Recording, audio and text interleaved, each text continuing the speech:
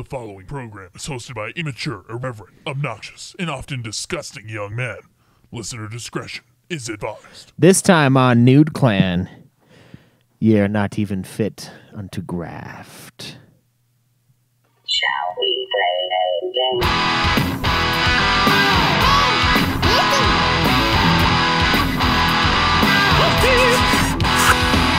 You got several things to do. You've got work, kids in school. What do you do when it's all over? How do you hand something from one player to another?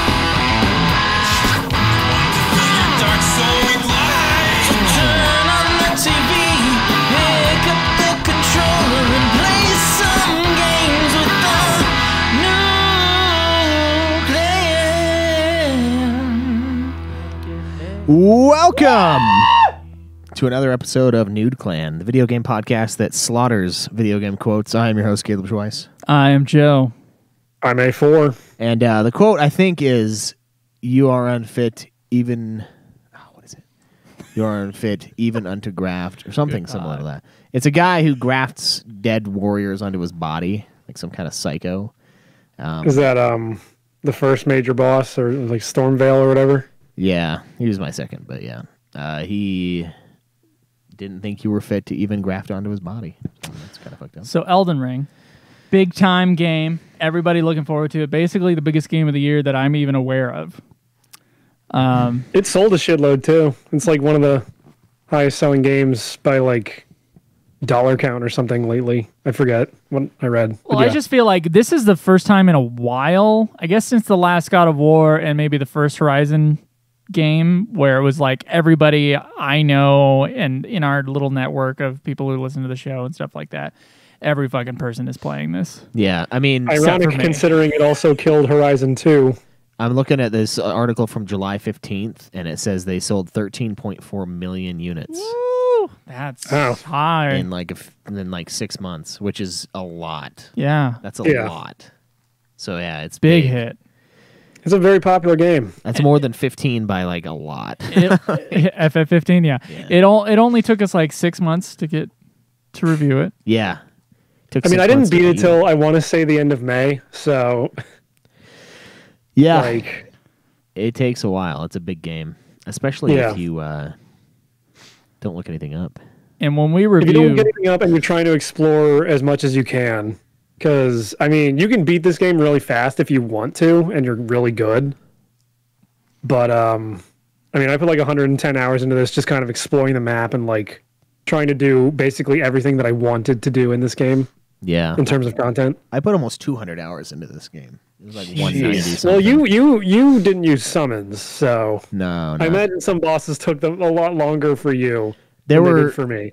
There were probably 5 or 6 bosses that took me over 4 hours each, and one Yeah. of them probably took me about 15 hours to beat. Like, no joke. Yeah, how's that Melania?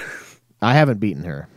Oh, okay. I got to her and I fought her for about an hour, and I said, well, I could probably beat her in about 5 hours, but I could also probably go beat the game. And so I did that instead.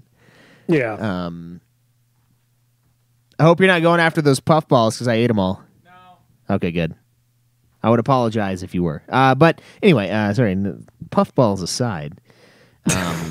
Speaking So I guess of for those of you balls, who are living under a rock somehow, or maybe listening to this in the future, Elden Ring 2022 video game developed by From Software, published by Namco Bandai for all major consoles and PC, released back in February, I want to say, right? February? I think so, yeah. Yeah. And basically took the video game world by storm as the new Souls-like. I mean, it's like... It's It's basically EldenSekiSoulsBorne. That's the series. No, I know that, but like this game specifically, it's not a Souls game. Like it's not in the Souls series, but like this game, content-wise and tone-wise, is kind of like FromSoft's greatest hits all rolled into one. There's kind of a little bit of everything in here. You got like Dark Souls-ish areas, you got Bloodborne areas, you've got like a few Sekiro areas. Yeah, you got some You've even got, Sekiro like- elements. You can crouch. There's like Yeah. stealth in the game. There's a jump button. Yeah, that's something that the Souls. I mean, they have jumps, but like you jump attack. That's something that's kind of like a carryover. So their games, they kind of evolve over time. Whenever they create another one of these Souls like or EldenSekiSoulsBorne. I really liked. I think it was Roxo's quote for the game. He said it's like Breath of the Wild, but for men. Yeah. There's a lot of comparisons to be made to Breath of the Wild, and I don't think they're unfounded. This is basically just Breath of the Wild, but way harder and with way better graphics.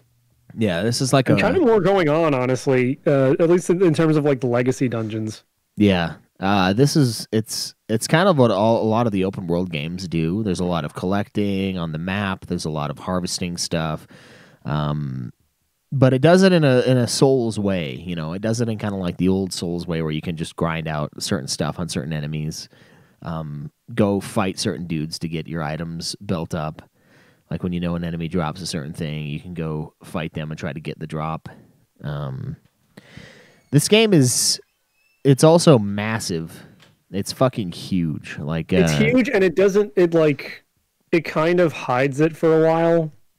But as you just discover more of the map, and you're like, how much bigger does this map get? And it just keeps going and going and going. It's like in layers, they like reveal how fucking huge this map is.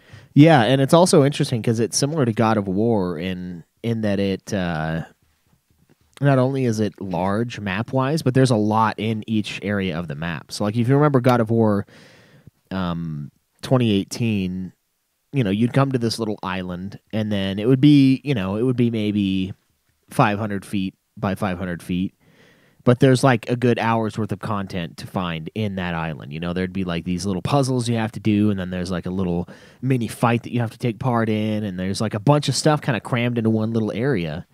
And I feel like Elden Ring kind of had that going for it as well. It's very content dense. Like, yeah, there's a lot of like open areas where there's not a lot going on, but like there's little tiny things here and there, and when you do find like a settlement or a landmark, generally there's probably like a lot of stuff to do in that area, so to speak. Yeah. So it's a really big open world game. It's honestly, I think it's more. I know everyone compares it to Breath of the Wild, which I haven't really played, so I can't say. I think it's more of a Dark Souls meets Oblivion, honestly, because there's a lot. That can make sense too. There's a lot of dungeons that you can go find, and not all of them are super unique, and the enemies in it aren't always super unique. But there's a lot to do in the game. There's like hundreds of bosses in this game, which reminds me of Oblivion, where it's some of them are reused, but like the ones that are unique. And there's a lot of unique ones, are really good fights, except for a few. One in particular is maybe one of the worst boss fights I've ever done in my entire life. But the sheer amount of content, as Dead Islander says in the chat, this game is well worth $60. Oh yeah, you can easily wring over 60 hours out of this game, no problem. And that's not even touching like the main like story stuff. It's just going off and exploring. It really shouldn't be a surprise how much of a no-brainer open world Souls games should have been, but like it's still kind of baffling how well it works. Yeah, I was kind of skeptical for a minute when I was seeing some of the images, you know, riding horses and stuff like that. I was like, are they going to turn this into like every other open world game? But I had faith. It kind of is, but like it is, but it's got Souls boss fights in it everywhere. Yeah. So it's amazing for that. And the exploration is insane. Like just the first castle alone. Like dude, Stormveil is like the highlight, I think. Cuz it's just so intricate like in terms of its design, and it's got that like Stormveil almost feels like an entire Souls game in and of itself in like one area, because it's got all those little tiny nooks and crannies that lead back to earlier areas, and it's all sort of interconnected and stuff. It's really smartly built. But then when you realize that that's just one major legacy dungeon in a giant fucking map filled with little crypts and other legacy dungeons, it's like it blows your mind. Yeah. There's a lot in here. And then you'll just get on like a fucking elevator in some like mausoleum and you'll take the longest elevator ride down. and then realize there's there's another giant fucking area under the ground that you have to explore. Yep. You fight. It just keeps, dude. The map just keeps going. It's insane. You get your giant deer. You got your giant scorpion down there. All the necessities. So before we dive into too much of this, Is this a hentai game? Yeah. Sorry. Might as well be. Did you make your character look like you? That's a real question. A little bit, yeah. I kind of worked on it, and then his eyes were super close together, and I was like, "Yeah, you know what? Fuck it." He kind of has my hairline. He's balding, but I didn't spend an hour and a half like I did on Demon Souls. And I showed Joe my guy on Demon Souls, and other than the fact that Joe said he looks like an Italian version of me, I think I did pretty fucking good on that guy. Like, he looks a lot like me, didn't you think so? Like, as far as the game goes? As far as the game can go, Yeah. yeah. And then again, it's a Souls game, so you're not going to see your character's head ever, so it's not like it matters. Yeah, no. I'm glad, because the guy in this one is funky looking. But is it as good as the character creation in Tony Hawk Underground? Yes. Yeah.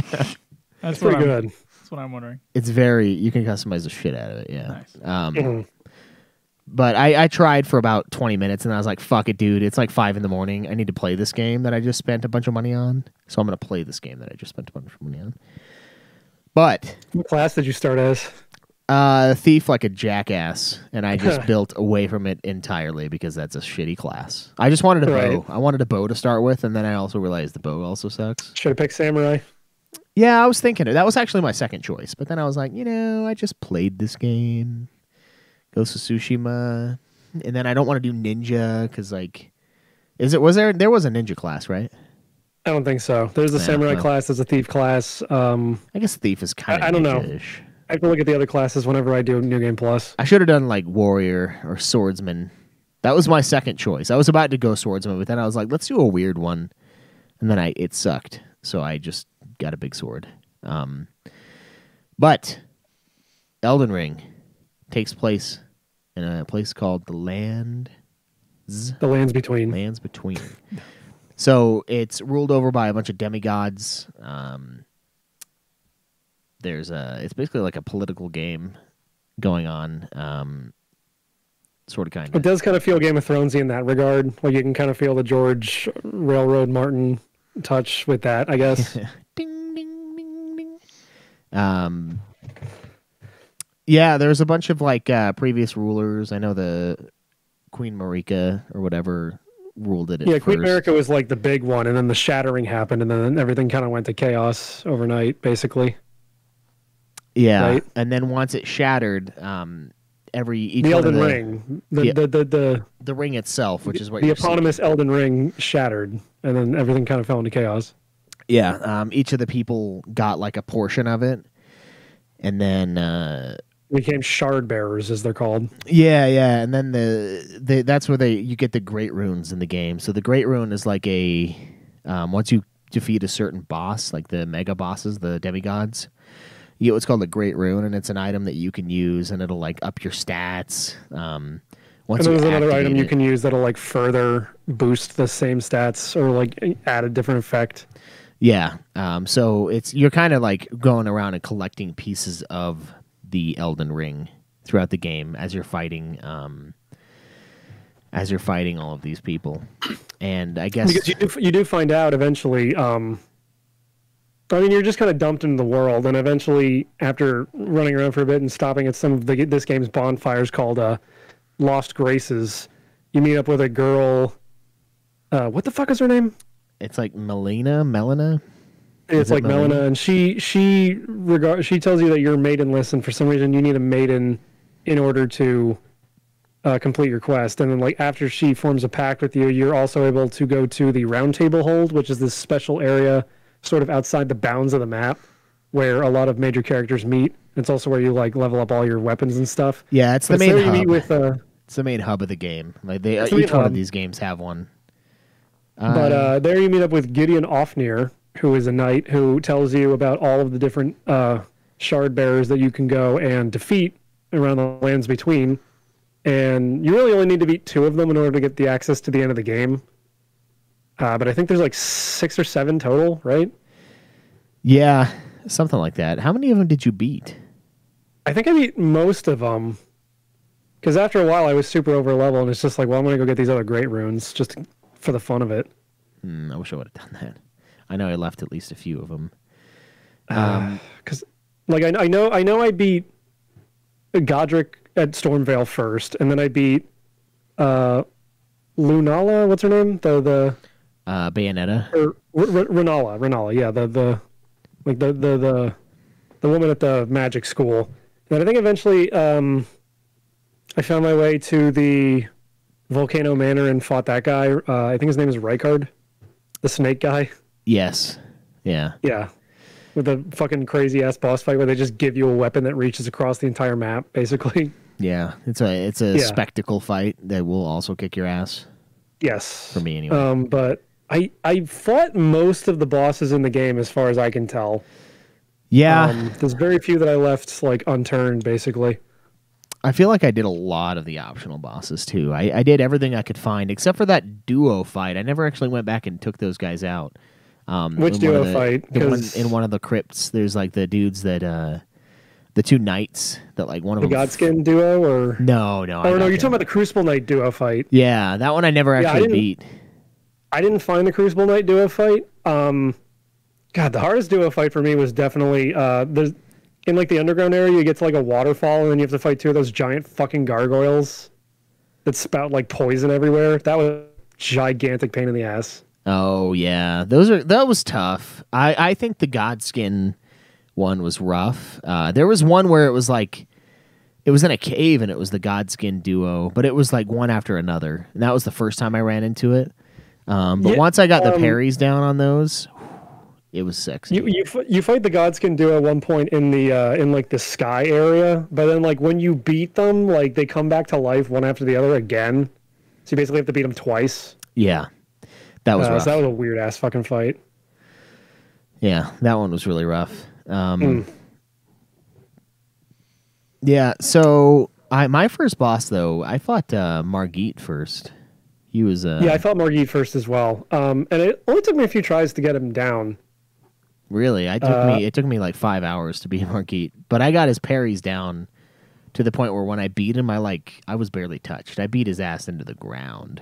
Right. So I think I was using summons by that point. Like I might have had the wolves, and I was running with the wolves for a while in that game, until basically I got the mimic, and then it's just like summon another me to fight all the bosses, basically to help me fight all the bosses. Yeah, one of the things I wanted to do with this game, because with most of the other Souls games, what ends up happening is I'll just hold my biggest sword with both hands and then like do extra damage that way, and I will only dodge roll. And in this game, I decided no, if there's an enemy I can get the timing down on and parry, I'm going to take the time to learn the parry, and that's why it took me so fucking long to beat this game, because I've got parries for days for these people now. Like I spent so much time getting all of the little parries down. Like the final boss, the first phase, I have almost all of his moves memorized. Like I can parry. I can backhand that little bitch all day long. Well, at least you can memorize the moves of that boss and, be within striking distance at any given point. Be within 10 miles. Be within, of the fight. Well, I tried doing the parries and I just can't get them. I know there's a Crucible Knight in the sky area that, like, you fight on, like a balcony outside, and then, like, I guess ideally you're supposed to beat him and then run up on, like, some debris that's hanging around in the sky and just sort of, like, platform your way to the next area. But I kept trying to fight him so many times that eventually I was just like, fuck this, I'm just running away. Which was even funnier when I turned around. I'm like, he's never going to be able to chase me over here. And I saw him like climbing on the thing and trying to like jump down. I'm like, oh god. I just ran to the next grace. Yeah. But yeah, I mean, so it's typical Soulsborne, EldenSekiSoulsBorne fashion, where the story is basically only told through lore, descriptions from items, sort of like fragmentary NPC dialogue. So yeah, Joe didn't play this, so you probably understand the story at least. Me? Yeah. Not a bit. No, I don't know. I understand the premise of it. They always line up a premise. I don't think the story. I think I don't know. It's hard because it took me so long to beat it. And so everything's so fucking spread out. But basically the idea is you go around, you have to kill the demigods. You're going to try to reforge the Elden Ring, but you can't. You can't, Zax, but it's good. You're good to go. You can eat it. What are you talking about? I'll allow it. On this podcast? What do you say? Some thievery going on. Some squatters' rights of sorts, I guess. Not really, but you want to go. You have to use the. It's like the you have to go into the Erd tree, which is like it's basically the Yggdrasil. It's like the tree. Yeah, it's like the world tree. It's the world huge. tree. There's a You can lot see it, of like anywhere you are on the map. There's a lot of Norse mythology in this game, or at least some. There's at least some. I remember there was more stuff that kind of reminded me of the Norse stuff, but that's definitely one of them. So you have to enter the world tree because that's where you're able to repair the Elden Ring. I'm pretty sure. Isn't that what happened? And then you weren't allowed in, so we fucking burned it to the ground. Yeah, you needed to get like some fire from this like giant. Like this giant's forge up in the frozen north area. Yeah, so you have a really long-winded fight where you just hack at somebody's ankle for like the fucking an hour. fire giant, yeah. Yeah, Which was a cool ass fight. Just because he's fucking massive and he's also doing like weird ass dodge rolls. But yeah, then like you get the fire to burn down the Erd tree, which I guess also like will destroy the round table hold as well. Yeah, because that's part of it. I think that's everything is kind of connected. To the Erd tree. It's almost like, oh man, I don't know. It kind of reminds me of the round table. Kind of reminds me of that area in God of War where you like go between worlds. You know, because the round table is like an area aside from that. So like when you burn the tree, it kind of burns everything, even the areas outside. So it's kind of all reality itself. From then on is basically on fire. And then, shit, what else happens after that? Well, because you're really only doing it so you can get inside and basically, fuck up the last boss. You can reforge the Elden Ring and basically like make everything right again. You mean the last 9 bosses in a row, like 10 feet apart from each other? Yeah. There's an alternate ending part here where if you burn if you gain the frenzied flame, I think oh, if you I only got Ronnie's ending. I don't know what the other endings are. What like. happened I to know the there's chick? Like a frenzied flame ending, but yeah. What happened to the chick in your game? Did she go away or did she burn away to burn the tree? Oh yeah, she burns away. Okay, You're that's talking what, about Melina, right? Yeah, that's what happened in mine. There's an alternate thing where if you get the right stuff, she just abandons you. Oh, okay. That's what happens. But it's the frenzied flame ending, basically. Yes, I think so. Okay. I didn't look up the other endings. I just know there are alternate paths. Yes. And that's one of the things I looked up. I intend to play this game again, by the way. It's just spoilers. I'm going to play this game at some point again, yeah, but not for a while, just because I put so much time into it. But I did look up like what the other endings require, if only because I just wanted to make sure, like, all right, I'm like 100 hours into this fucking game. I want to make sure I have everything to get the ending I want so that I can just do this. And I don't want to fuck it up because these games are usually cryptic. So, but yeah, you basically then, you burn down the Erd tree, you go back to where the Erd tree is, you fight the original Elden Lord, Godfrey, who then becomes Horalu. It's just him with like a fucking with no shirt. Yeah. Horalu is what we call your sister. Yeah, well, it's like she's the sister to and then you fight Lou. So what's the Lou and the fucking Grinch? Something. Cindy Lou Who? Yeah, Cindy Lou Who. It's Cindy Lou Who's slutty cousin. Right. Horalu. Damn, she got really nice pecs. She packs on the pounds when she lifts. Yeah. Big girl. Pretty crazy that she can punch the ground and like make a bunch of shockwaves with it. Yeah, that guy took me forever, by the way. The way I killed him is because I used my mega upgrade thing to fully upgrade my Rivers of Blood weapon. Yeah, so I was rocking Rivers of Blood pretty much around the end of the game after my buddy tipped me off that it's a good weapon against Melania because she's weak to bleed. Melania, yeah.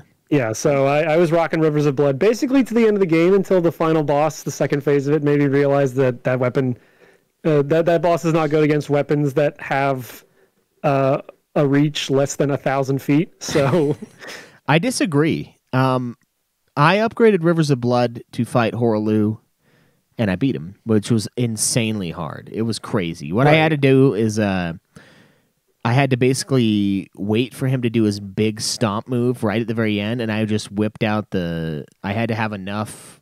I had to sacrifice enough healing to get my mana up, and just do the Rivers of Blood like over and over and over and over and over, and then like jump and dodge his shit.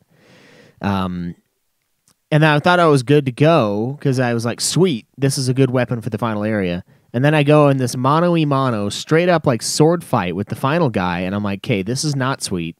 This sword sucks for this kind of combat because I got the last guy's parries down like good. Like I am squared away against that fucking dude. I can fuck him up. And so I went and I couldn't beat him. And so this is the second time I looked up anything ever in the game. Because the first time was I was in this fucking tunnel and there's like a part where you have to run through lava. And I'm like, is there anything on the other side of this lava? Because like I'm walking through fucking lava here, and I can't. With the chariots, right? Yes, those fucking chariot missions. I hate that shit. I never finished that dungeon. There's like 5 of them. There was one though with the lava where I was like, I cheated, and I was like, hey, I haven't looked anything up on this game. Is there an end? And the answer was yes, but I still couldn't get to it. So I was like, fuck it, jeez. I'm leaving. And then the next thing I looked up was optional areas, because I couldn't beat the game. I couldn't do it. And so Roxo was like, hey, did you ever explore the massive hole in the earth? And I was like, you know what? I didn't actually. I went over to it. No. Massive hole in the earth. I went over to it and I was like, why didn't I go in this? It's pretty obvious where I go. And so I cleaned out that area. Because what do you find down there again? I think that's where the Mimic and because I was trying to find a way like to the upper part of the underground area, like that you can't normally get to. Yeah, that's how you get to it. My one buddy was like, you have to beat what's his name? The dude on the horse, where we have the giant fucking fight with all the summons. Is it Radon? Yeah, you had to beat Radon, and then like he summons like a comet that like hits the earth or something somewhere. Yes. And I'm like, am I supposed to know where that hit? And my friend's like, it'll be fairly obvious. And then I'm like, oh, is it that giant hole in the ground where all the rocks are coming up in the sky? And he's like, maybe. Yeah. That fight I fought when he was nerfed too, by the way, and so I killed him. That was the one time I used summons in the whole game. And it wasn't Ash summons. Well, you're kind of supposed to. Like the whole point of the Radon Fest is to summon all those dudes to help you out. Yeah, because like the Earth, the planet has this thing called Scarlet Rot, which is basically just COVID. But it's like COVID that only rots your brain, and so it kind of makes everybody go crazy. And this Radon guy is like a crazy demigod, and they have this festival. He was trying to kill the Millennia, who's the person who like basically cursed the whole world with the Scarlet Rot. Yeah, exactly. And they have this festival every year where everyone like comes together to like try to kill Radon. And so I summoned a bunch of That would be the coolest boss fight in the whole fucking game. It was awesome. You go down in this fucking elevator, and it's just this giant field with a bunch of discarded swords. Looks like the fucking Keyblade fucking graveyard from Kingdom Hearts. And there's a bunch of summon stones all over the place. And as he's like firing lasers and shooting comets at you, you just run around and summon like a bunch of the NPCs from the game, and they all help you fight this guy at the same time. Yeah, and it's such a cool fucking fight. It's like a big ass dude on a tiny little horse too. It's hilarious. It's great. Oh my god, the Radon fight is so much fucking fun. But like I said, when I beat it, it was super nerfed, and so I almost beat him without the summons twice. And then I was like, hey, this feels wrong to do without these guys, because like everyone's, super pumped to go, and it's like this big arena. It's like a melee. Because you're like talking to everybody beforehand. Like there's Alexander the Jar guy, and then there's Blythe the wolf dude. Yeah. Like all these other NPCs you've met so far. His armor is sweet too, by the way. What, Blythe or the wolf guy, not the pot. Yeah. But yeah, it's a big event. It's really fucking cool. It kind of reminded me a little bit of like what I thought the thing in FF9 was going to be, like the hunt thing in FF9. I thought it was going to be like it was kind of a similar scale to that, though, like a big event that's going on in the world. Yeah. So that was really cool. But he's just one of many demigods. I mean, these guys are nothing compared to God. I mean, the one's like a dude who's been like corrupted to the point where like he's like a giant serpent basically in the Volcano Manor, and they literally give you like this spear that like shoots a giant fucking air blast all the way across the room when you fight him, just because he's so big and like surrounded by lava that it would be really hard to hit him otherwise. Yeah, that fight was cool too. This is something they do in the Souls games. Like I think three had one like that. Demon Souls had one like that, and I think where they just give you the fucking weapon. Yeah, there's like in Demon Souls, it's like a big manta ray, and it gives you like a fucking manta ray killing like spear, and it's awesome because you can kind of use it in that area. And so, like, shit will be coming at you, and, like, these other mini-sized mantas will be coming for you, and you just fucking zap their ass out of the air. It's pretty sick. Yeah. So they do this in these games a lot, where they give you this, like, larger-than-life just spectacle fight. But the second half of that fight is fucking brutal. Like, either way, it's like there's a lot of shit coming at you. I mean, I beat it. I didn't really have too much trouble with it. I only beat it on my second try. Dude, everyone told me I was always perpetually underleveled, so maybe that's a big part of it. Like, because I wouldn't go grind. I don't even remember what level I was when I beat it. I want to say like plus, like at least 150. But I think I was 100. I was like just over 100. Oh, dude, yeah, I hit level 100 like way before I finished the game. I think I don't know for sure, but I was. Everyone told me to go grind, and I'm like, I hate grinding in this. Like, it takes so fucking long, dude. Like, it's you sick. Don't enjoy the grind. Not for that. There is man. one grind spot that's incredible, by the way, where it's like it's in that underground area, and there's like a lava waterfall that you're like overlooking. And there's like a bunch of those giant crow things. And if you shoot an arrow at one in just the right way, it'll like come to try and like attack you and just fall into the void and die. And that's like 11k runes right there. And then like the whole hill down to that area is a bunch of those weird like blowfish, like frog dudes. Oh, like, I hate those things. Yeah, but if you kill, but they're all sitting around and like not attacking you, so you can just kill them super fucking easy, especially if you have like a good AOE attack. That's a good way to grind out a lot of runes super fucking fast. Yeah, I did my final grinding thing was those weird little guys that look kind of like the Nier robots with the robes on, the Nier Automata robots. Nier. That's what I'm talking about though. Those little frog guys, those little like not the nematodes, not the ones that shoot death at you. I mean like the weird little like they look like those blobfish. Oh yeah, those eyes. are the ones. Yep, in the underground area. Yeah, yeah, that was a good leveling area. Yeah, there's like a crow that you can shoot an arrow at, like to your left, near like a blood waterfall. And if you shoot the arrow at him, it'll try to chase like off the blood waterfall to come get you, and it'll just fall into the void and die. And you get 100, you get 11k runes right there, no problem. Yeah, I never did that. Roxo, I think it was Roxo. He told me that it was there. Yeah, he's saying Bloodwall is awesome in the chat, which is exactly what that is. And it's right next to a grace, so you can just rest of the grace and then reload. It's super cheap. I think I know where it is. I just never did it. Yeah. But it's like the first area you go to on the way to like fight Moog, the blood guy, way up at the top of the thing. Yep. Yeah. That is that. Yeah, that's where I ground a bunch of levels out. Yeah. And then, of course, like right near the end, there was I think there was another area. There's like all those dudes that are like watching one guy like preach right near the elevator to get up to the boss fight, and you can just like kill a lot of them super easy with an AoE attack if you have like Hoarfrost Stomp or something. Yeah. Yeah. But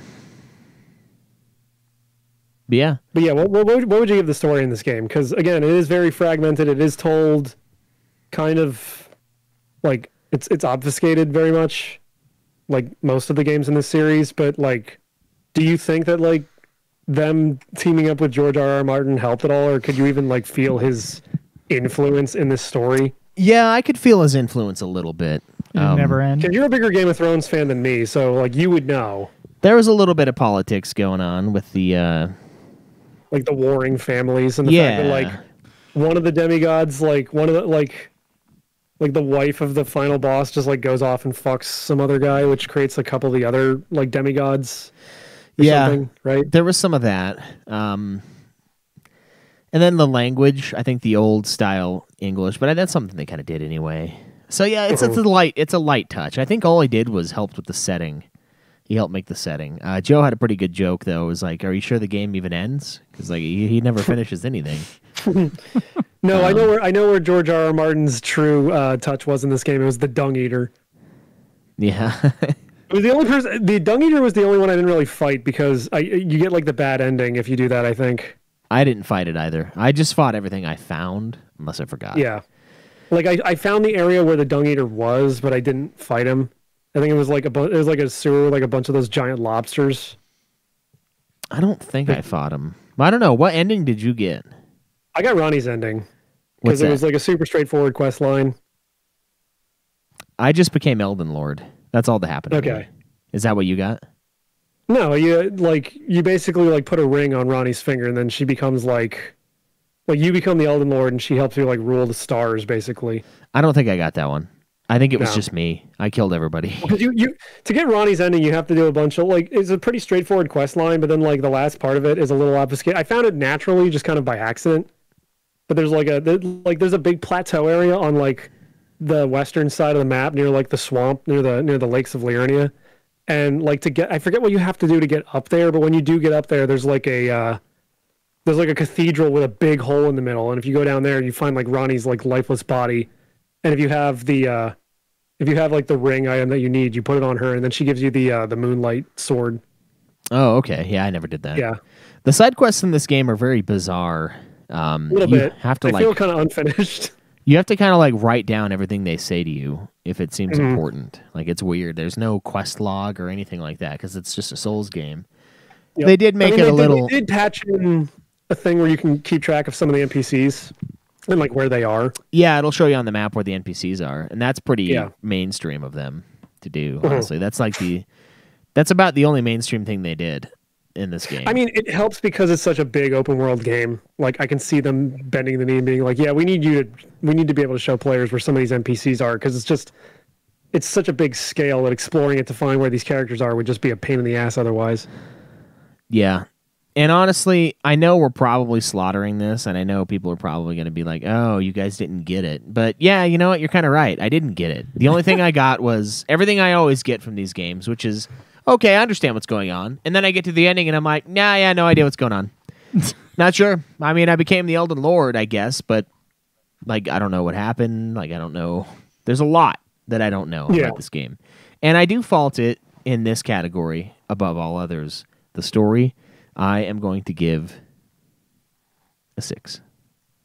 I'm gonna give it a 7. I think it's good. I think it's got a nice epic feel to it. Again, you really have to dive into lore videos or like read shit on wikis in order to figure out what the hell's going on. But like there's definitely a lot of world building and like storytelling in just the environments themselves. That's really well done. And honestly, like I think like just as a fantasy setting, it's super like it feels generic at first, but it actually is like super cool and unique for a fantasy setting. Yeah. It definitely feels like a different beast than Demon Souls and Dark Souls, even though like they are very similar. I don't know. This one kind of has like a more regal feel to it, if that's weird, because there's so much like use of like the color gold and everything. Yeah. It's hard to describe, but it's just like this one does feel different. It does feel different, but they commit the same sins, which the only one that Yes. hasn't done this in the entire series is Sekiro. Because Sekiro actually has a story. It's a very Yeah. simple story. And then there's a bunch of lore on the side if you want it. That's how Yeah. you make a game. That's how you make a game story. You give us a base story. It doesn't have to be super complex. It doesn't have to be super crazy. And then if you want to get nerd out on the lore, you put the lore on the side. You don't make the lore the thing. And then this again, they made the lore the thing. It's like, stop doing that. This Yeah. is I might feel a little more like generous towards it because I did Ronnie's quest, which is very straightforward and like has a pretty good resolution, despite the fact that like, well, I was gonna say like it's like it's got resolution unlike most of the quests in this game. It feels like, but yeah, I mean like, I don't know. It's hard because there's a lot of cool stuff here and there's a lot of cool lore if you want to dig into it. But yeah, it is mostly an incomplete story. Unless you're willing to dive into the wikis and the lore videos. I think a 7 is justified just because the world they built is so cool, but to actually like sort of get all the aha moments that make you realize what's going on, you really have to just dig deep into the supplementary material, which is what happens with all these games, really. Yeah, the only one that doesn't do it is Sekiro, and that's why Sekiro is the only one with a good story. I'm sorry, it's just not good. If I have to play it 5 times just to kind of understand what's going on, it's not good. The base of it is fine. Did you even know that Margit was like an omen, which is like a weird half human demon thing? Nope. When you met them, even though they're called Margit the Fell Omen, did you even know what the omens were? And that there's more than just Margit? Nope. Yeah, well, it's too much lore, not enough story. And Roxo said it in the chat. The story is almost non-existent. I agree. There's a lot of lore, and lore is good for nerding out. Okay, look, FF12. Okay, this is a perfect example. Not the best story ever, but there's a story there. You know what happens. Yeah, there's a core one. There's a fight against the Empire. There's the Empire's going against the gods, or following them, and then he says "fuck off," and it's kind of the plight between destiny and you charting your own course. That's there. But there's a lot of lore in FF12 as well. There's a ton of lore in FF12 if you're really nerding out on it, which I do sometimes. Yeah. There's a lot of stuff that I know about FF12 that Joe probably doesn't remember because it's in like text things in the hunts. It's like Sure. there's like the mission like where bestiary fucking descriptions and Yeah. shit. It's there if you want it. if you want it. Yeah. But this is all you can want because that's all there is in this game. Mhm. And it's too much. It's like a game made solely of sneaking missions. It's like the gameplay equivalent of that. Yeah, it's just miserable. Like you're just not having a I good mean, time. they have Thief, and people like Thief, but Those people are psychos. But it's not that it's bad. It just doesn't exist to me, And maybe I could get into it enough to like it, but as of right now, I think it gets a 6. And yeah, Dead Islander. That's just Souls games. You're right, but except for Sekiro, that actually has a story, and it's a good story. like It's I'm not trying to fault Souls games for having that unique approach to how they do storytelling, but at the same time, it is frustrating when it's like, even though I've watched lore videos and like looked at stuff on the wiki, I still can't really piece this shit together super well.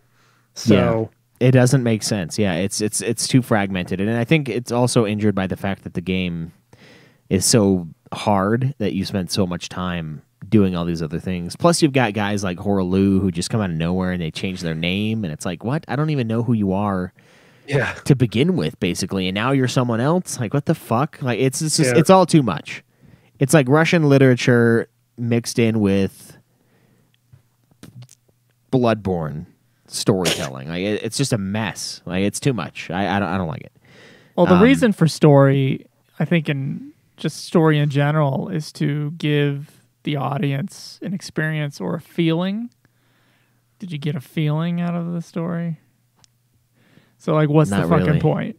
Yeah. I mean, there were parts of the game where like a cool boss fight was happening, but I just got the feeling of, whoa, cool boss fight. I didn't go, oh, it's that guy. So Yeah, there was nothing in the actual story that made you feel anything. It was more like the spectacle of it, maybe. like there were a few dots I was able to connect just by like playing the game and like reading shit. But again, like it's a very cool world. It's a very cool lore, but that is not everything that makes up a story. And as far as the general plot goes, even though I only beat it a few months ago, I'm having a lot of trouble remembering the details that kind of make things important. Yeah. I'll give a parallel. It's kind of like that kid. And I'm not, back when I was a kid, I wanted to write, to be a writer, and briefly, and I would always make my like fantasy world maps. It's like there's a kid out there who wants to create like the next great fantasy novel, and all they're doing is fucking spending time on the maps and like what the people look like, but never actually make a story, like a core story. I feel like there's it's a well-realized world. It's just that like the actual plot of it isn't super amazing. And do you think? And on top of that, guys, do you think? And I'll say this for A4 because I think I know Schweiss's answer. Do you think this game would be better served with a story that pulled you in addition to the other things, which I know are going to be positively reviewed here in a second? I think so, Yeah. because again, like Ronnie's quest line is very kind of standard. Like it's obfuscated a lot, but it's kind of just like, hey, you gotta serve this lady. You gotta like go and like save her essentially, and put a ring on her finger, and then she becomes like your wife. Yeah. Yeah. So if there was something like stronger like that for all the possible endings, I think it would be a hell of a lot better. And I Yeah. mean, Schweiss is saying that Sekiro is a much better FromSoft game just by virtue of having an actual plot. Yeah. And I'm sure it has a lot of the same details that the Souls and like Bloodborne games do. So Yeah. I think there's something to be said there about that. Dead Islanders. Again, it's a really cool way. Like the way these games tell their stories is very unique and it's very interesting. But we've also been doing this for like 15 fucking years now. So it's like, it's I don't know. It's like you can, and they made a story with the last one. You know, I probably don't understand. There's lore in there that I don't get. Sure, with Sekiro, but I understand the base plot. It makes sense to me. But Dead Islander brings up a good point. He says it's more like a history / nonfiction where there isn't a story. You're just thrown in the middle of it.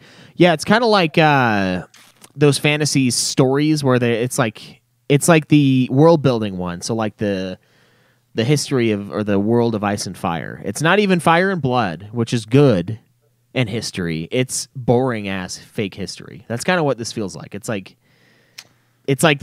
I'm reading the Silmarillion, but I'm playing it. It's like it's not Lord of the Rings. It's not a story. It's just kind of like, here's the backlog. Here's all the stuff. Here's the world. Here's the So annex, it's you're not- playing fucking glossary. Because like he's saying history, but like I've read history books. I've read really good And history books. I've watched history documentaries, and they usually are weaving a story. So I think on a fundamental level, I think I disagree with that. Now you could say it's a textbook, just a textbook Okay, where this it is just like- okay, gives you this like is the like- basics, and that's This it. is- It's not. this It's is not like any emotional anything. this is just like playing a game that takes place during the Black Plague, and you're just seeing how people lived in the Black Plague versus the a Wikipedia story article on the Black Plague. like a plot that actually happens with like ascending action resolution in the Black Plague. You know what I mean? Yeah, that's the problem. There's no story structure, and that's why I can't, in good conscience, give the story a good score. I just can't, because it doesn't exist as far as I'm concerned. It's just a bunch of lore, which is fucking annoying. If it doesn't pull you in, it doesn't pull you in. I think a different reviewer would be interested in all that shit. What pulled And- me in was the gameplay, not the Yeah. story so much, So Yeah. and sort of like the challenge. So speaking So- of Yeah, gameplay, this is an open world game. There's crafting. There's item gathering. There are massive areas to explore. There are side quests. There are side areas, massive areas that are completely optional. There are a bunch of different weapon types. There are a bunch of different build types. There's a bunch of different ways to level up your character. A bunch of there's like a different bunch of different abilities. types of magic too. Yeah, there's a ton of magic. So if you want to be a mage, you can do that. There's a lot of customization when it comes to the gameplay. They really did kind of throw everything in. Yeah, this is with the kitchen sink with this one. It really does feel like sort of like a best of FromSoft, like Souls games type of scenario. yeah. giant mech robots. Yeah. Well, I was gonna say excluding everything futuristic, but like you've got like a Kinda- ton of different magic systems. You've got like katanas, the huge swords. You've got like the fucking you got like clubs and blunt objects. You've got bows and arrows. You've got claws. And then that isn't including a bunch of shit like the summons and a bunch of other optional shit, Yeah. There's a which lot. is like a system in and of itself. And there's multiplayer in here. You can summon someone to help you fight the bosses, just like in Bloodborne. So Joe could beat it, theoretically. No, I mean, in terms of gameplay too, I will say, and maybe this will prick Joe's ears up. I don't know if it will, but like this honestly might be one of the most accessible Souls games ever, just by virtue of it being open world, because there is such a wide range of options in front of you as to where to go and what to do. If you run into a wall and you find a boss that's too hard for you, you could just go do something else elsewhere on the map. Because like, Yeah. as opposed to like Dark Souls or whatever, or Bloodborne, where it's kind of just like a linear hallway essentially, where you basically just you keep going down this hallway and beating your head against the wall until you break it. Here, it's just like, all right, well, I can't break down this wall, but I'm going to walk around it and go do some other shit.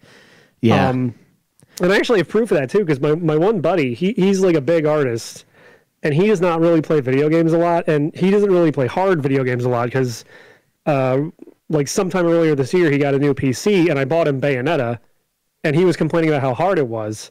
But then we would all be streaming Elden Ring, and he, like, seemed interested, and I'm like, well, if you think Bayonetta is hard, there's no fucking way you're going to like Elden Ring. But he bought it anyway, and he's on his second playthrough now, I think, like probably 200 plus hours. Yeah. And this guy normally does not, he's like very casual when it comes to gaming. He does not play this type of shit. So I think that's proof positive right there that, like, yeah, this game definitely like reaches a wider audience than your normal Souls game. Yeah, there's a lot more customization with the weapons. You can put what's called ash fragments. Is that what they are?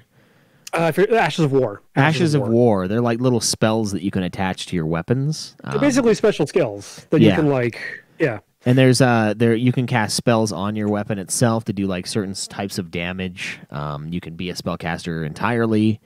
There's a lot of different ways to play, and certain weapons have like innate Ashes of War, essentially, where it's like a special move. Yeah. So like the one I used in the end was the Bloodhound Fang to fight the last boss, because it was more of a mono-y-mono, like actual old school sword fight, where he would attack and I would parry and then I'd do a critical hit on him and shit like that, whereas the other one was just me spamming the fucking attack like some psycho ninja or a psycho samurai. There's a lot of different ways to play the game. You can use pole arms, you can use the bow, you can use magic. There's a bunch of different customization. You can customize the fuck out of your character. The fighting is fucking smooth as fuck in this game. It's extremely smooth. It is buttery. It's so perfect. weird seeing older FromSoft games, like even Demon Souls, like the original Demon Souls, or like if you want to go way older, like Kingsfield on the PS1, and just seeing how far they've come in terms of like combat design. Like, is it better than Armored Core 4? Answer. Yes. Yeah. Oh yeah. Yes, it is. They've come a long way. Yeah. From It's shit really to good. smooth. They have like a really good new move in this game called a guard counter, where if you get attacked by an enemy while you're guarding, you can immediately hit R2 to like immediately counterattack. Yeah, and they kind of have It's useful against almost everything. They have the Sekiro system, and this might have been in the older games, and I just didn't notice, of staggering. So, like, if you do enough guard counters, you'll, like, knock your opponent kind of off balance. And it's hidden, whereas in Sekiro, you could actually see it, how close you were to actually stunning them and, like, fucking them up, getting a special critical hit in. But in this one, you don't see it, but it's still there. And so guard counters... You can also just do, like, a bunch of normal attacks, and if you do it long enough, like, their poise will go down so that they stagger. But, yeah. Yeah, that's what the stats call the poise. So you got that in there, and that's kind of like I feel like that's something more from Sekiro. I don't think the combat is as good as Sekiro's. I really don't. Point being, though, when you stagger them, you can go up and basically do the visceral attack from Bloodborne. Yeah. With, like, a nice critical in. Yeah, big, heavy crit. One of my ways that I built, I actually had a rune on that would give me, it was like the bloody bramble looking one, and it would give me health back when I would pull off a crit.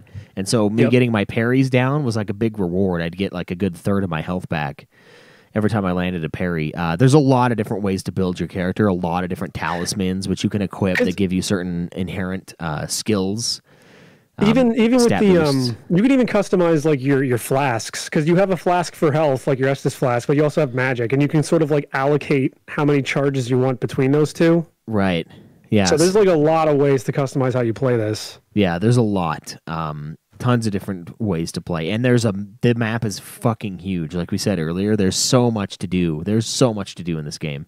I haven't even there's still like 6 bosses I haven't even killed. Like major bosses. I put 110 hours into this game, and not a lot of that was like retrying bosses, because I was using, the Mimic tier and just Rivers of Blood on a lot of the final bosses, so I was like not having a lot of trouble. So most of that was just exploring the map. Yeah. And just sort of like filling it out and seeing where all the cool landmarks went and whatnot. Yeah, and then going into each of the little dungeons and doing the little puzzle, like finding the lever that allowed you to unlock where the final boss is located. And there's like a bunch of different contraptions. And those felt kind of copy and paste, like the the Chalice dungeons from Bloodborne, but like they still help flesh out like the open world experience and give you a little something to do in basically every area. Yeah. Even if they do look and feel kind of samey after a while. One of the super cool ones was the one right outside of Radon's area where you had like these. It was like the ghosts. There was like these ghost guys, and they were fighting each other, kind of. And you could go in there and you can start like wrecking them both up, and then they'd all turn on you, of course. But yeah, but then you can just walk through and just like get runes just because they're killing each other. yeah, so there's a lot of really cool things. There's a bunch of copy and paste bosses in those. Mm-hmm. How many ulcerated tree spirits did you fight? Dude, a lot. I fought like 7 of them. I swear to God. Yeah, I got them down though. Like they. I think the last one barely even touched me. The thing that fucked me with the last one was those stupid fuckbag centipede guys. The ones that shoot like the things. Yeah. At you. And they got, fuck them. They're I like hate that. 900 feet long, and they have like fucking the reach of like 5 me's combined. And dude, when I first saw those things, it was because I opened a treasure chest. I think it's like in that lake area where you fight the white like dragon near the start of the game. And there's like a development of like houses in that lake area, and one of the chests is booby trap, and it teleports you to like a mine in the middle of Caelid. So I'm like, where am I? I can't teleport out of here. And there's these like silverfish dudes that are shooting all these fucking projectiles at me. Fuck this. Yeah, the mine. Is that what you said? Yeah. Yeah, that's where I first found him too. Yeah. You also got trapped by that fucking that chest. Yeah, and then I stayed there until I completed it. But it was rough. It was rough. Yeah.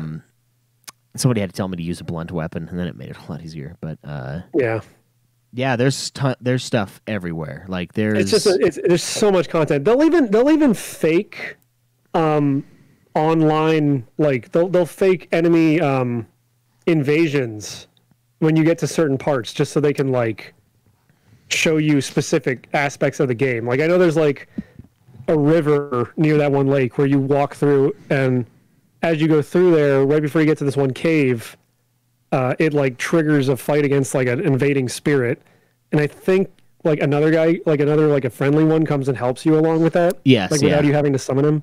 Yep, there's a bunch of that, and some of those guys, they'll give you like a super weapon, like a specific weapon, or like a talisman or something, and so they're worth grinding out. Did you fight the 3 of those like summoned spirits from that giant jar guy in Caelid, and he's like standing near the Colosseum at the bottom? I don't remember. Did you do any of the blood or the manor, the volcano manor stuff? Yeah. Yeah. So I beat the boss. I don't think I completed their quest line at all, but I definitely went through and beat Rykard and kind of cleared as much of that dungeon as I could. Oh no, there's like a quest line in that area where it's basically like the Dark Brotherhood. You're sent out to go assassinate other members. Yeah, I didn't touch that. I didn't touch that quest line, but I know of it. It was fucking sweet. Like they would put out a mark, and I'd basically go invade another NPC, like another player that's not a person. I would kind of go into their world, and I'd fight them, and I'd kill them, and it would be like a contract. It was like killing is my business, my Megadeth. It was sick. And then I'd business is good. Yeah, business was pretty good until it dried up. Track or the album? The track. Okay. And then there was like 4 or 5 marks that I took out, and I would get their equipment, and it was pretty sweet. One of them, I can't remember who the guy was, but I wore his armor for a long time. It was pretty good. But yeah, I think the gameplay is pretty fucking good in this game. If I'm going to be honest, I don't think the combat is as good as it is in Sekiro, though. I don't think it's as impressive. I think Sekiro is extremely unique among video games, where it's like a weird rhythm thing when you're actually in the fight. That's what I've heard. I've not played Sekiro, but I've heard nothing but praise for its combat system, and that it's kind of like a rhythmic dance between you and the opponent. Which to me is kind of what a sword fight seems like. You know what I mean? Like there's a lot of back and forth, and there's a lot of, you're fighting and just waiting for an opening, and you have to like force that opening a little, but if you force too hard, then they'll get the opening. That's what it sounds like. That's what a sword fight to me looks like. Is you're just Although Dead Islander brings up a good point that I guess Sekiro only has 1 weapon versus like 100 of them. Yeah, that's true. That's true. So they can kind of refine the combat a little better. But I mean, a lot of the combat styles in this game don't feel unviable. Like, it feels like you could beat the game with virtually any of these weapons if you really wanted to. Yeah, I mean, shit. Like, magic is super busted, but, like, it's not like... You could probably beat this game as an archer if you have the right skills. Yeah. And there's the guy that beat it with 2 shields. I mean, one was like a poison shield, and the other one was something. Yeah, who did you say did that from our Discord again? I think it was that Death Sword. I know he goes by something else now, but whatever that is. That's still insane. Yeah. That's even an option that you can just beat the game with 2 shields. Yeah. That's pretty crazy. But there's a lot of versatility in this game, and like I said, I don't think the combat's quite as good. You're right; they focus on one weapon instead of 100, but it's just not as good. It's quantity over quality, but the quality's still really good. So it's like, for me personally, this is an easy 10. Like, this is my game of the year so far. Yeah, I think it's a 10 too. I don't have to like it as much as Sekiro for it to be the perfect iteration of what it is. Right. It is the best Souls combat that there is. Not EldenSekiSoulsBorne, but best Souls. It's better than all the other ones that I have played, which is all of them now. I've beaten every one of these games. So this one has the best non-Sekiro, non-Bloodborne combat, I would say. Right. I do think those two are both better combat-wise. But they're all 10s. They're all, well, I don't know if they're all 10s. 2 and 1. I don't know if those are 10s, but they're pretty good. They make games like Skyrim extremely boring to play. Let's say that. There's way, the games where you're just basically hacking. It's like God of War versus... Even that game we haven't reviewed, Skyrim. Yeah, we have. We reviewed it. We did? Yeah, it was a long time ago. We had Chase versus Game on for that review. Oh, fuck. That was like... Was I gone during that one? 3 years ago, maybe. I don't know if you were. I can't remember.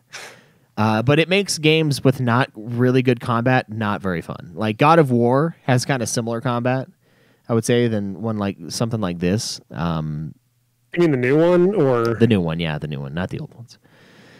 But it stands out for sure, and I do think this is the best iteration within the Souls realm. I think this is primo combat. I like the counters a lot. The guard counters, those are really, really fun, and they add like a new element of actually blocking, which is something I almost never do in these games. I never really block. In this one, though, you kind of have to sometimes. There's attacks that you cannot parry, and so you either need a dodge roll or block that shit. And this game finally had me actually using my shield for something other than parrying, so it's really good gameplay-wise. Graphics and design, what do you think of the way the game looks?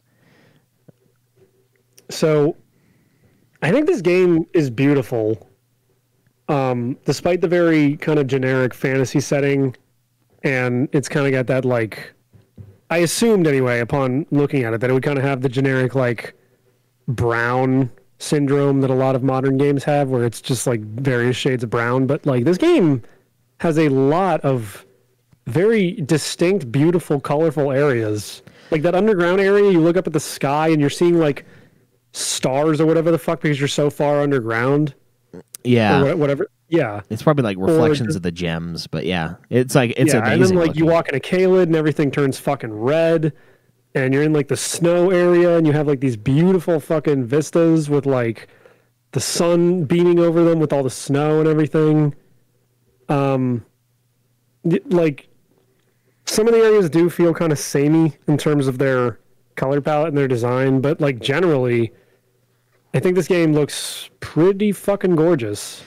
Yeah, there's definitely a lot of distinct as much as we have talked about repeat bosses, there are still kind of a lot of boss models. There's a lot of different character models in the game. There's a lot of very distinct looking dudes, very distinct looking enemies that they'll rinse and repeat, sure, but there's still a lot going on in this game. I love the way it looks. So there were a lot of people that were saying it didn't look that good, and it's like, yeah, maybe it's not as, I don't know. I think it looks amazing. I don't know what the fuck people are talking about. And I played it in performance. Really, I don't know what it runs like or looks like on the PS5, but like on my PC, I was basically running it at max settings in like buttery smooth 60, and just like, it looked gorgeous. Yeah, I chose the frame rate setting because there's like two different settings you can go into. There's like make the game look better graphically, and then there's make the refresh rate higher.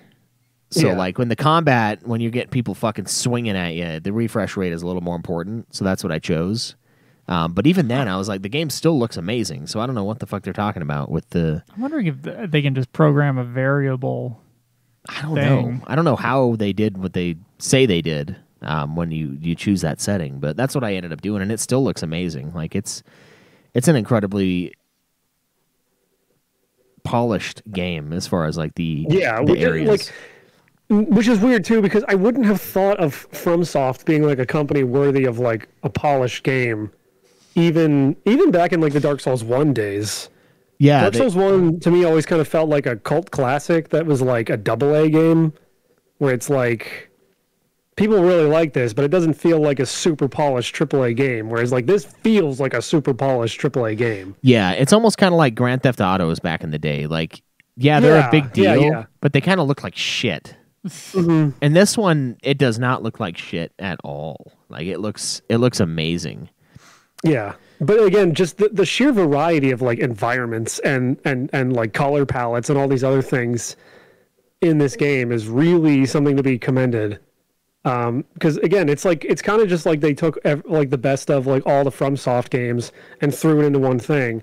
So you kind of have like areas that are sort of reminiscent of all of their big hits. And because of that, you just get a huge fucking variety of environments, enemy types, and just sort of like moods. Yeah, which I think is really impressive for a big open world game like this. Like, not that other open world games don't do this. Like Zelda also has, like Breath of the Wild also has a lot of variance in its areas, but it's a lot more simple. Like, oh, this is the lava area, this is the snow area, this is the forest area. But here it's just like, I don't know, it's higher fidelity. It's got a lot more going on in terms of sort of like how each area feels and the different like responses that it evokes from the player. Yeah, and I think it works really well. It's one of those games that like the graphics, I don't know, and the design of it kind of works within gameplay as well. It's kind of like with Bloodborne where there's all the shortcuts and stuff like that, and so like the actual design of the world kind of lends itself to the gameplay in kind of a weird way. And there's a lot of like hidden nooks and crannies. And I know design is mostly about like the actual visuals.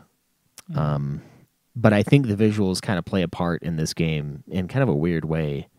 Yeah, when you're in like Stormvale and then you come out from like this one secret door you found and it's like, oh, I'm back here now. And that's always been these games' bread and butter. Is like the secret shortcuts leading back to an earlier area, but like just the way the interconnected feeling of the world is definitely part of like the visual design. Like, okay, we have to like design a castle and like how it all interconnects. And it's not even just the castles too. Like there'll be tunnels or secret like areas in the map that will take you to like a place you've never been before, or a place that you've been before, but now it's like, no, I'm way up here. And yeah, it's just really smartly done in that sense. Yeah, I think the dragons are pretty sweet looking. The dragons are pretty cool. Like you fight them 4, 5, 6 fucking times over the course of the game, but like every time you fight them, they're fucking huge. It's a cool, spectacular boss fight every time, especially if you hop on Torrent, who's your little like steed that you ride around on. Yeah, I forgot to mention that guy. Yeah. Yeah, I think it looks phenomenal. I'm definitely giving it a 10 as far as the graphics and design. I'm gonna give it a 9. It's easily one of the best looking like newer games. I don't know if it's like a good PS5 showcase or anything, but again, just it feels similar to their other games while also sort of invoking this new feeling that I'm kind of having trouble describing.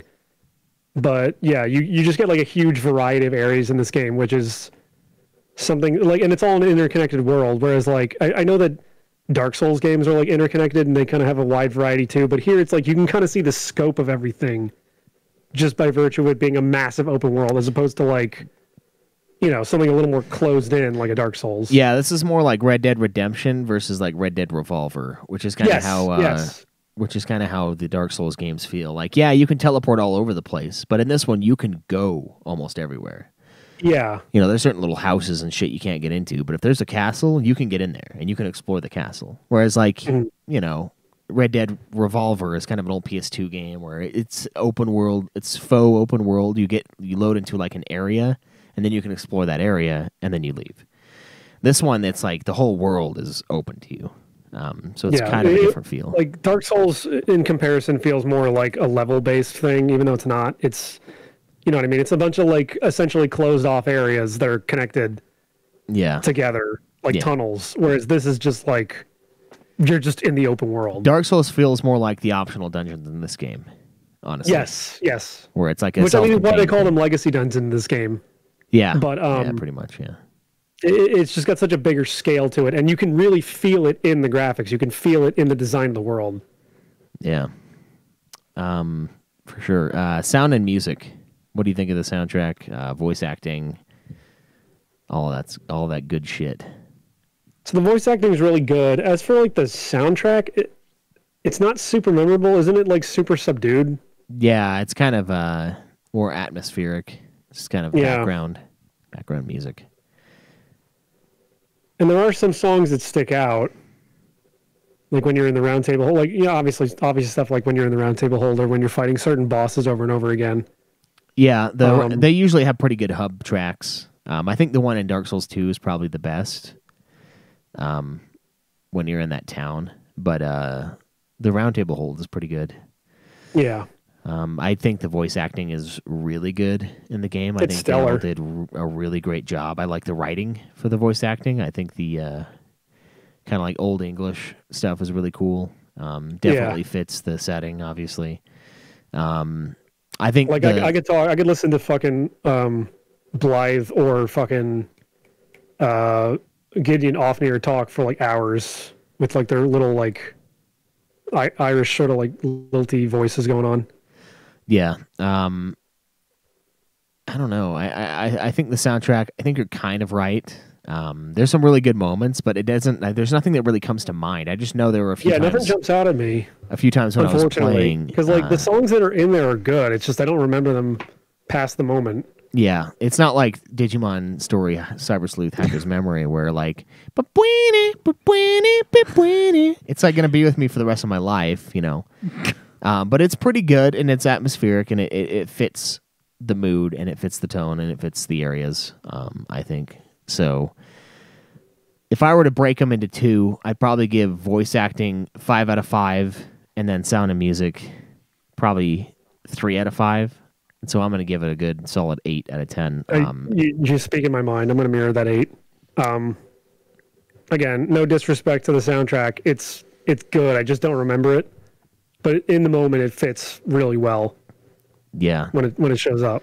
Like the final boss, it's epic. The boss fights and themes are epic, but it's not like Final Fantasy epic it's where not I like remember Doom 2016 or or Doom Eternal. It's not like the greatest soundtrack ever. You know what I mean? Yeah. It's just it's good. I love how much of a meme, by the way, the Doom music has become basically throughout the internet. Just like it's used so often as like a punchline in a meme or. Yeah. Dude, if it's not that, it's Metal Gear Rising. Metal Gear Rising music got like really popular again this year for some reason as like meme fodder. I wouldn't know. Which is good. That soundtrack is fucking incredible, but I wouldn't be able to pick that one out, to be honest. You should play Metal Gear Rising. I should. Really, God, we got to review Metal Gear Rising because it's going to be 10 years old next year. Is that the one on PS3? Yeah, the Raiden one. Yeah, I have that. Wasn't that made by Platinum? Is that the Platinum games? Yes. Nice. We should keep reviewing the Metal Gear Solid games, starting with number 2. Probably. It was made by the guys who made Nier Automata. Interesting. The Metal Gear Rising. Huh. So it's Metal Gear Rising totally is legitimately one of my favorite video games of all time. It is just so fucking stupid and great. And the soundtrack is a big part of that. But sorry to derail.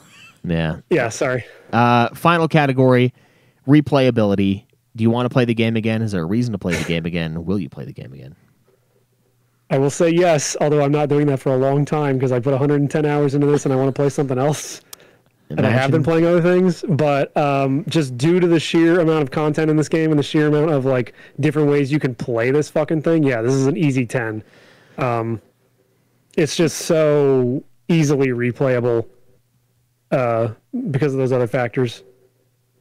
Schweiss immediately put down a 10 when he asked you the question, by the way. He Yeah. didn't even wait I for had a your feeling. response. Yeah. Yeah, I think it's easily a 10 out of 10 for this one. This is an easy win. There's a ton of different ways to play the game. There's a ton of different shit that I didn't do. I didn't even fight Melania all the way. My little Plus, tiny there's like 6 or 7 endings. my so- tiny hands couldn't take down Melania. I couldn't. I didn't fight her. I did fight her. I just didn't kill her. And when I do, though, I'm going to bury her on my golf course. By the way, just in case anyone wondering. Jesus Christ. That's the only way to do it. Apparently, You get a tax break. that's what I did with the last one. But Sure, she fell. yeah, perfect timing.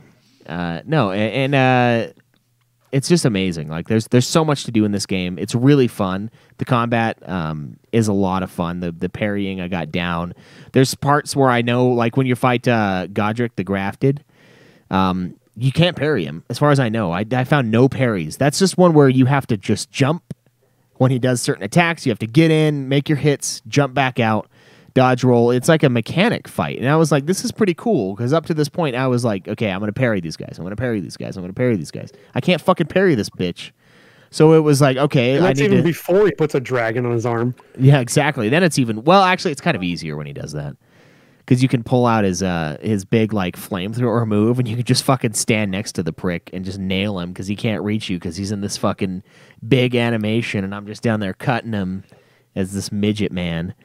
But it's cool, because you can't just stick to one play style in this game. You have to be good at kind of a lot of different ways to play. As far as the combat goes, there's mechanic fights, there's spectacle fights, there's fights where you can parry the shit out of people. And like there were people watching me that were like, "Oh, I don't think you can parry the Godskin guy that looks like a big fat ball sack." Basically, it looks like Dude, yeah, the Squote. Godskin. What's his name? He's like, yeah, and he rolls around with it, his fat's flapping everywhere. Yeah, and then it's funny because he has like a huge belly button, and my little like 3-year-old said it was a booty. Said it was the guy's like booty.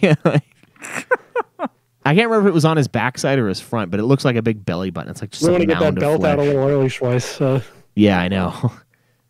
But like that guy, I parried the fuck out of until he did his roly-poly-oly shit, his Caleb Craig attack, and then I had to hide because it was scary and it does a lot of damage. But like, it's cool. The Godskin guy was scary too. Yeah, yeah.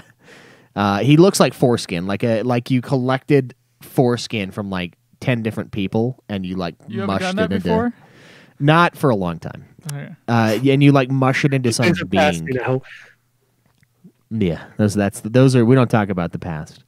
We don't talk On about this the show. foreskin. Never talk about the past. We on never this talk show. about the past on Nude Clan. Yeah. It's just like a mound of. It's like Arby's meat, but if it was like human flesh, it's just like pale, pasty, nasty.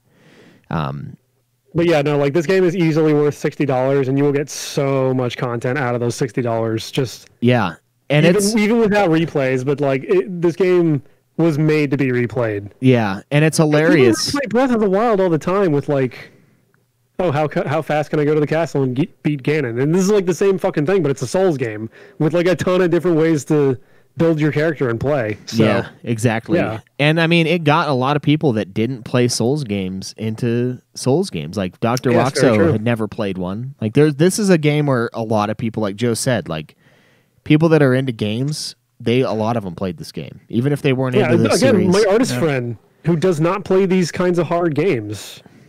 He's Yeah. on his like second playthrough, maybe even third by now, with 200 plus hours with this thing. Exactly. So it's very unique in that way too. Even though it's not the easiest, it is not the easiest by far. Bloodborne and Demon Souls Remake are way fucking easier than this game. This game fucked me up. This game's pretty easy, but then again, I was using summons, so I'm kind of biased. Like, Yeah. I didn't want to use it because it seemed cheap. I realize yeah. now You're kind of right. that I did But, 200 hours that it was probably a stupid choice. Because I still have never even seen what the summons look like.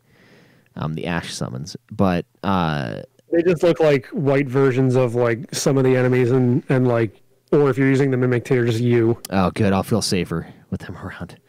Yeah, So but you can like white upgrade versions. them too. Like it's a whole fucking system in and of itself. I know. I upgraded one all the way just to see if there's a trophy. There wasn't. But, Okay.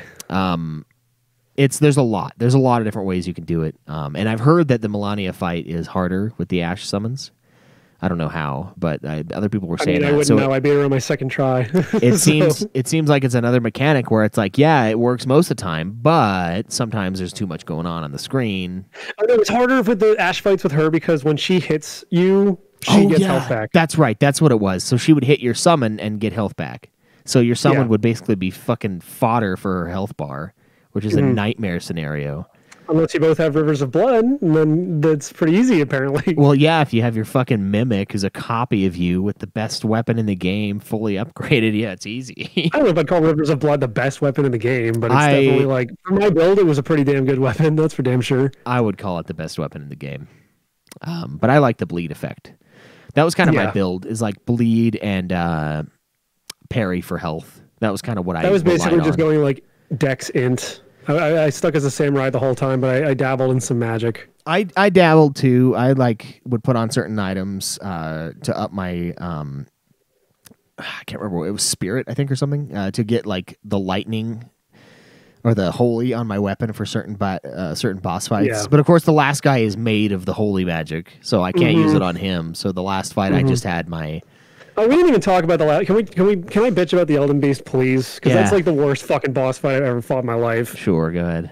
This giant fucking penis monster that fucking every time you get one hit in, he runs away 500 fucking feet in any other direction, and it's in this arena that's like a big fucking lake with like no horizon, like just horizon everywhere. So you can't tell how far away anything is. I don't even know if there's like an edge to the map. And then he does some other bullshit, like he just fucking sends out a homing projectile that stays on the screen even after it hits you for like 18 full fucking seconds. Yeah.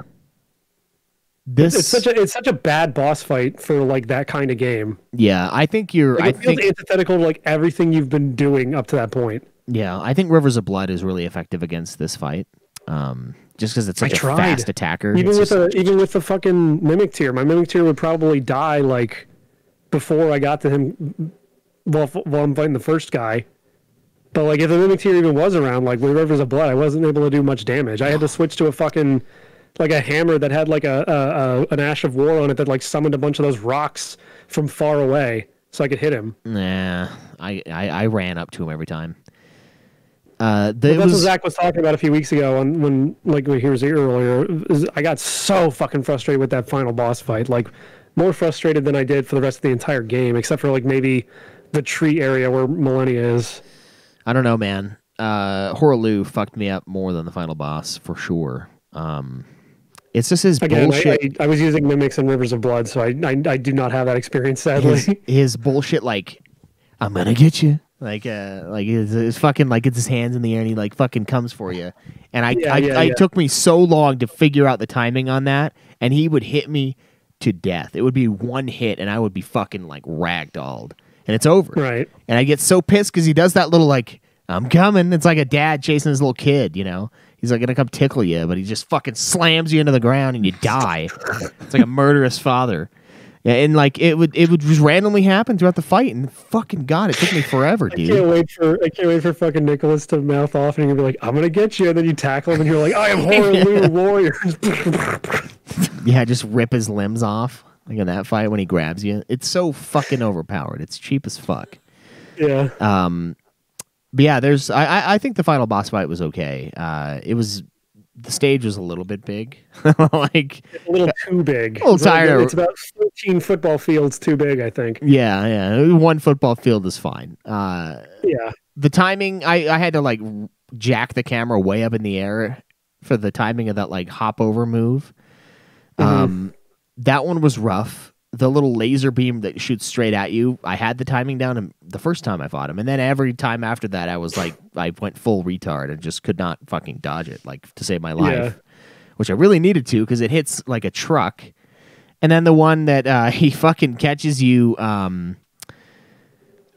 he did the little like drop down where it's like the dagger version of that, where they're just flying from the sky. And then I got swiped, and that was vicious.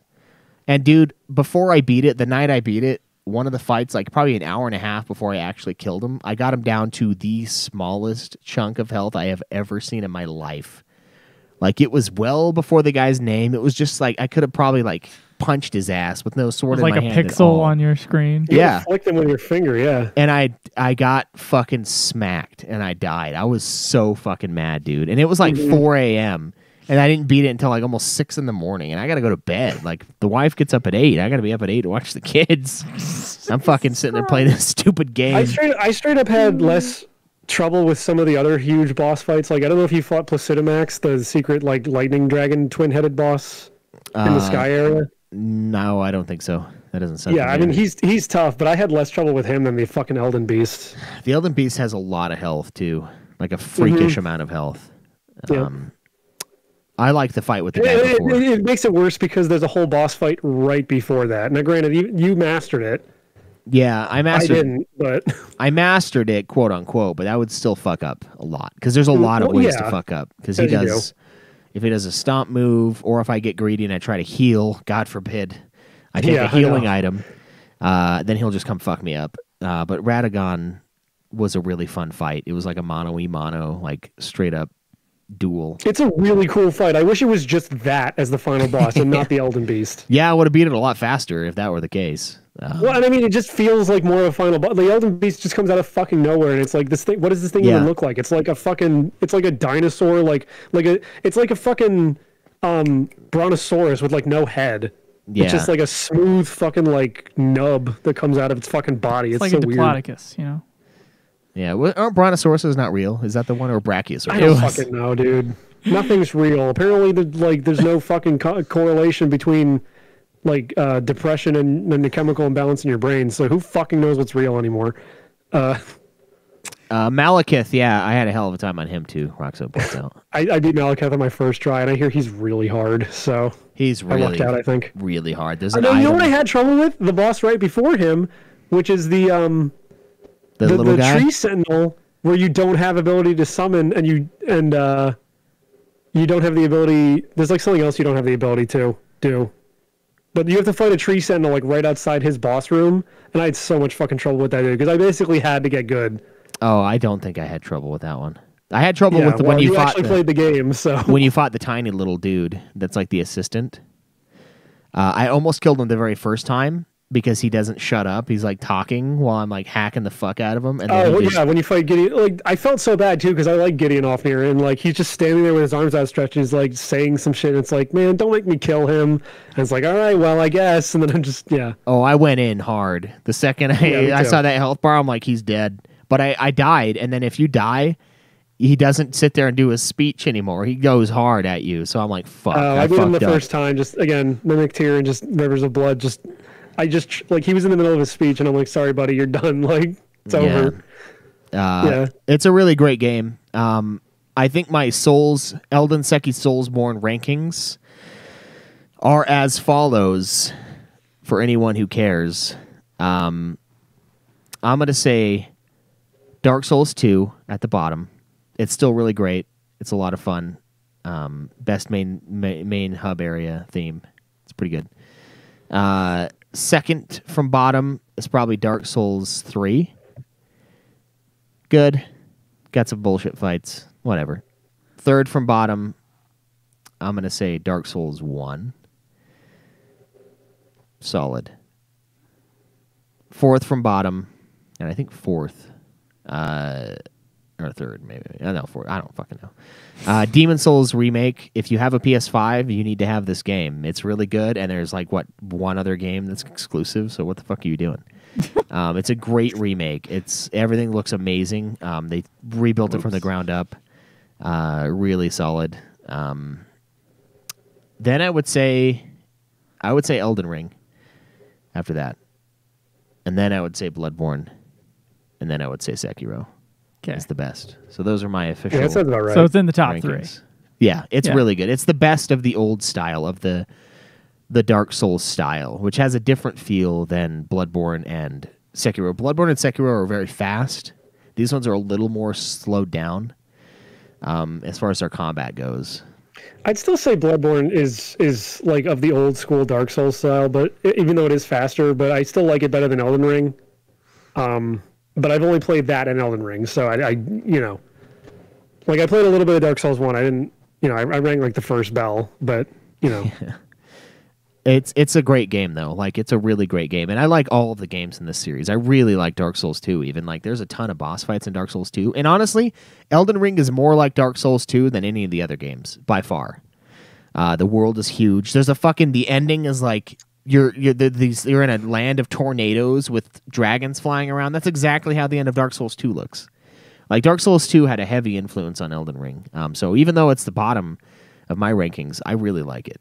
I think it's a really great game. So, Elden Ring is just easily it's easily my game of the year so far. It's going to be really hard to fucking top that shit. Yeah, same. But it is literally the only game from this year I've played. So it's got to take a really good hentai game to knock it off for A4. I know, man. Fuda Fix Dine and Dash was just not enough. And then, I mean, God of War Ragnarok is coming out too, and that's probably going to be fucking sick. Oh fuck! So I'm ready for that shit. That might be a good contender. But who can say? Yeah, we won't know. So for those who were really wondering, the Brontosaurus is it was debunked as it was like too closely related to Apatosaurus. They were thinking a few years ago, and so they basically roped it in with Apatosaurus, not Diplodocus. I got mixed up earlier. Turns out in 2015 they re-separated them as a Oh really? yeah. So the Land Before As a Time genus. is still valid. Got Still it. canon. Yeah, so Apatosaurus and Brontosaurus are separate enough to be separate genuses as of 2015. Oh, okay. But I remember when I was a kid, they were like, yeah, they talk about Brontosaurus. Brontosaurus ain't a thing anymore, kid. Yeah. It's But like- now apparently it's a thing again. It's like if they reinstated Pluto. I as was a just fucking about to say planet. that. Yeah. It's like they took the Brontosaurus and then they took Pluto. But I don't think they're giving Pluto back. No, but Brontosaurus was taken away before our time because I remember that being when I was a kid. That's the only reason I remember this shit because I was obsessed with dinosaurs and I knew that. But I now remembered that apparently, too. very recently, 2015, I didn't know. 7 years ago. But I haven't been obsessed, I guess. I guess not. Not obsessed enough to know your Apatosauruses and your Brontosauruses and your Diplodocuses. Separate beasts. Yeah, there you go. Yeah. So to recap Elden Ring, real fast. Story, I gave it a 6. A4 gave it a 7. Gameplay, 10s across the board. Graphics and design, I gave it a 10. A4 gave it a 9. Sound and music, 8s across the board. Replayability, 8s across the board. A combined score, 10. or 10s across the board. Sorry. A combined score from me of 44 out of 50, and a score of 20.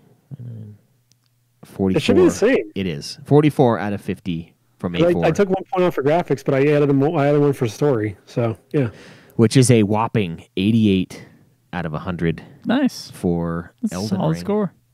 very And well let's see. deserved. What does Metacritic have it at? Metacritic has. It's got to be higher than that. There's I no think way. it is.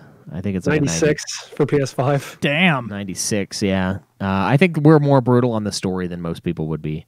Yeah, If it weren't for the story, it would be damn near perfect because I only took 2 points off outside of the story. yeah, it's like a 96 on both Xbox and PS5, and then it's a 94 on PC. So I think that's a deserved score. Yeah, for sure. So I also think, well, I mean, to be fair to us here, this was a 6 months later review and not an immediate, heat of the moment. yeah, we weren't in the passion. We weren't about to stick it Yeah. in I'm I'm Elden still Ring. passionate. Are you kidding? And I stopped playing this game 2 months ago, and I loved it. Yeah. So, games that it's tied with: Killer Queen Black, Uncharted 2: Among Thieves, Pokemon Let's Go Pikachu, Monster Hunter World. These all kind of make me feel bad. Legend of Zelda, Metal Gear Solid, South Park: The Stick of Truth. Games that it's not as good as: OG Doom, Diablo, Battlefield 1, Nier Automata, Dark Souls 3. That's a lie.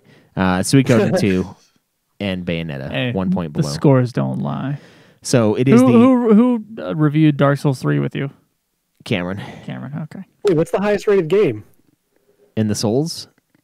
No, in Nude Clan history, is it still God of War? Still Yeah. God of War is the only one with a perfect score. And then it's a 3-way tie between Ghost of Tsushima, Witcher 3, and Doom 2016.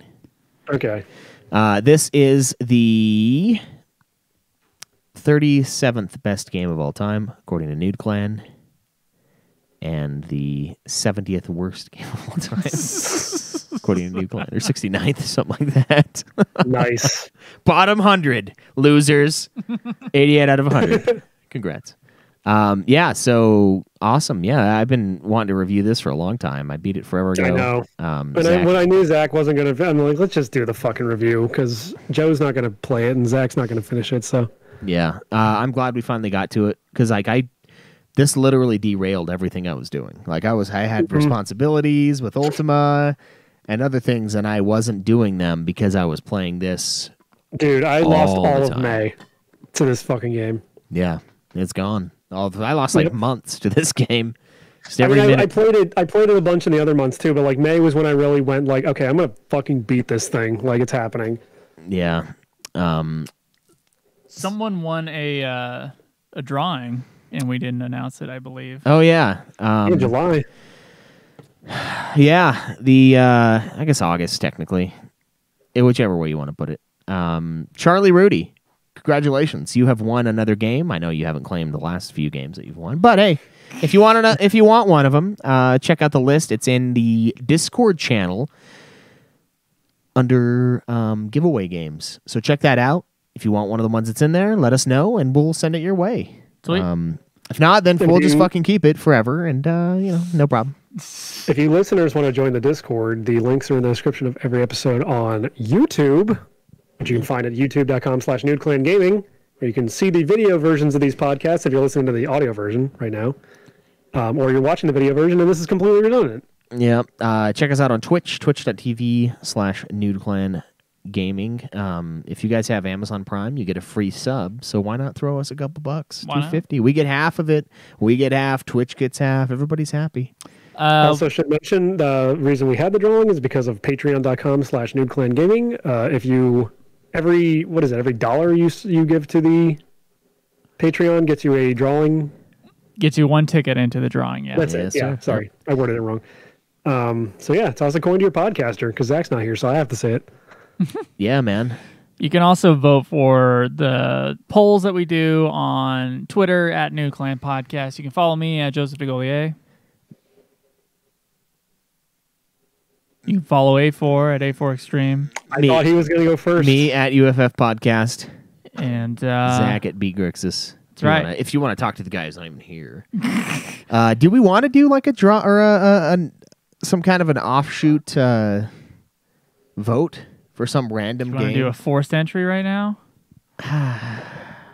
We could. Is that what you're saying? I mean, we have one that's we're waiting on for you guys.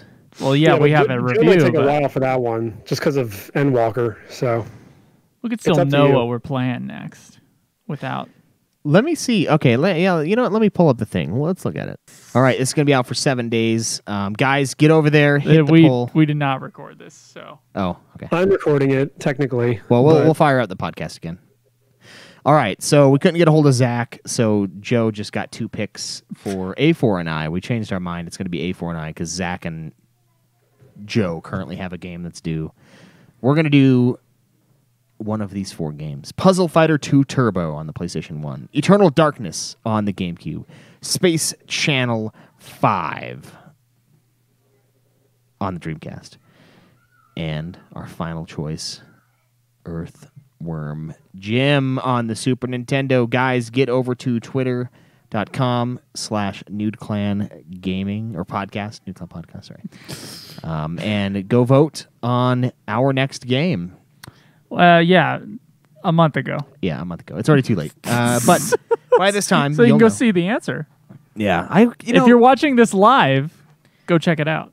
yeah, and we will have let everyone know on the Discord. So you know what? If you want to vote, you better be active on our stuff. Yeah, 'cause there you that's go. really the end all There's be your all. problem. But that will be the nominees for me and Afer. So get out there Sweet. and get out the vote. And guys, yeah, follow us at New Clan Podcast on Twitter. You can see the shows live at twitch.tv/NudeClanGaming. You can join our Discord. The links will be in the description. And you can, if you can please subscribe to our YouTube channel. See what we do with it in the future. Hopefully we can do some fun stuff with it. YouTube.com/NudeClanGaming, I believe is the URL. If it's not, just search Nude Clan Gaming and you should be able to find it, along with some pornography. And you can follow me at Joseph DeGollier. Me at UFF Podcast. Me at A4 Extreme. And Zach at B whatever. B Grixis. I feel like we already did this, but yeah. We did. Shoot. Okay, well then we'll just see you later. Yeah. Live always in the nude. Walk with your rivers of blood hell high. Fuck off.